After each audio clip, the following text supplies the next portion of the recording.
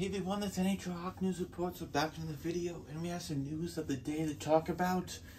Yes, we do have some points. Not much, as we're going to have pretty soon about the trade deadline. That would be March 3rd of 2023. Yes, very soon we will have the deadline. Of course, a couple big trades already happened. Horvat, Teoscinco. Of course, Horvat going to the Islanders, and Velmian Teoscinco going to the Rangers. Two big names off the board. There was still a lot of names on the board that could be taken at the deadline.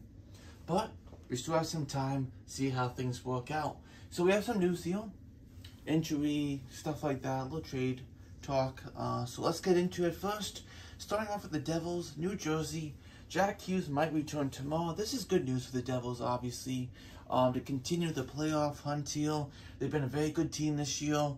A team that, wanted to make the playoffs, and I think it's really exceeding expectations of being that playoff team. I thought maybe they thought they were around wild card, but hey, they've been in the Metro, the thick of the Metro, in the 1 through 3 spots there, so that's exceeding expectations for sure for them.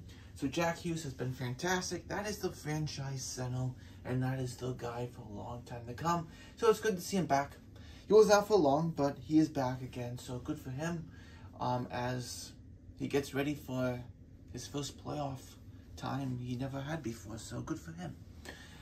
Moving on now to the Montreal Canadiens. So Monahan is traveling with the team. Doesn't mean that he'll be playing anytime soon, like on the road, that 4-game road trip. He will be going to Carolina, but doesn't mean that he'll be playing at all. It doesn't sound like he's going to be playing that 4-game road trip. He's just traveling with the guys, so that's what he's doing. Edmondson is skating, something that could be close to return. And sad news also, Xhekaj is out indefinitely. So I think that's an upper body injury he had, so he is out indefinitely now. That definitely stings. He had a really good season. Obviously not being drafted by the OHL, not being drafted by the NHL, and just being this guy who had to really get himself into an OHL job, doing fantastic then after he wasn't drafted, and then got the Canadiens tryout and did fantastic, not bad, and got himself a contract. And this year, how he's been playing as a rookie, been fantastic. Definitely a fan favorite for the Montreal Canadiens and Xhekaj. So we'll see what happens with him. He had 5 goals this year, leads the NHL in penalty minutes. Yeah, but that's what he is. That's the type of defenseman he is. And he will be out indefinitely. Who knows? That means the rest of the season. It could be. That'd be sad. But if it's not, it'd be nice to have him back. We'll see what happens for sure. So, yeah, sad news there. But Montreal, definitely an up-and-coming team as you look at the defense of the Canadiens. Barron, Gouli, Xhekaj, Harris. Obviously, Gouli's coming back pretty soon after being out for like 6 to 8 weeks. So he's getting closer also. So, having that 4 or 5 good young guys. And Kovacevic, who's a rookie, but he's like 25 or older rookie. But very good also there too. So moving on now to the Kings. Mikey Anderson has signed a $4.125 million extension for 8 years. Yes, 8 years. I think he has 12 points for the season. The points are not going to wow you at all. Not at all. That's not what we're looking at. That's not why they signed him to that $4.125 million contract. He's a good, solid defenseman. He's really responsible on his own end. And if you watch him, you'll see that you have respect for him, what he has done. I know people say Kings defense isn't good, but he is not the reason why it's not. So, obviously, the Kings want to add Jacob Kitchen and all that stuff. But if they want to add him, that's helping him out. That's helping the team out. Along with Mikey Anderson, who is the future of the defense with the blue line for the Kings for sure. So, good for them. They really like him. And, hey, down the road, this is definitely going to be a bargain.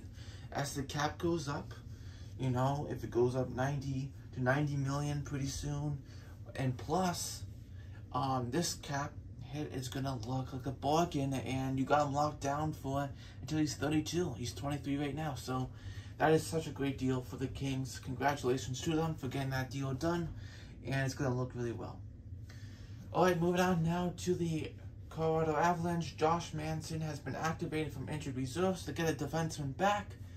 But some bad news here. Johnson and Francois will be out on the IR for weeks. They said, so you lose a defenseman and you lose a goalie, weeks. So, is it enough to get someone, to have enough cap to bring someone in? I don't think so, but, I don't think they'll be out for the rest of the season. I think they'll be back before the playoffs, though. That's the thing. So, if you had, $6 million as Johnson, and Francouz is like $2 million. Johnson's off the books after this year of $6 million, but just to think if they can do like a trade deadline thing.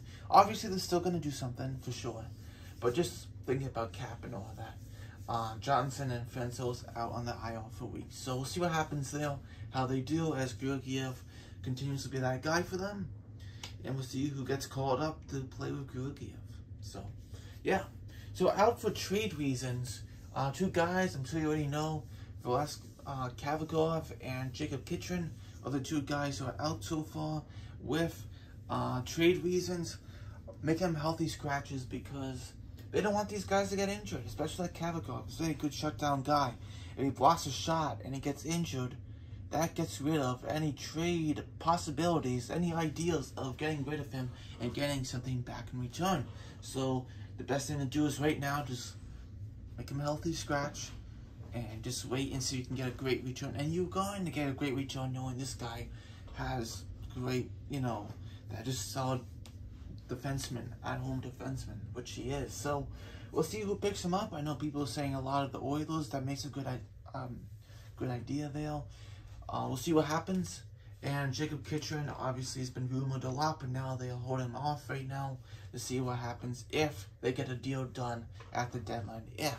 Doesn't mean it's going to happen. He has a little term left.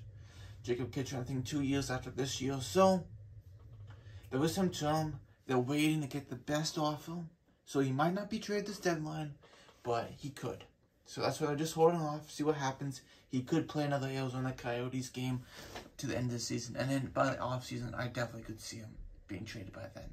But it could be the trade deadline for sure, which is March 3rd. So we'll see what happens for sure. This is news of the day. Obviously, we'll see what happens with this. So I'll see you next video on this NHL News Sports.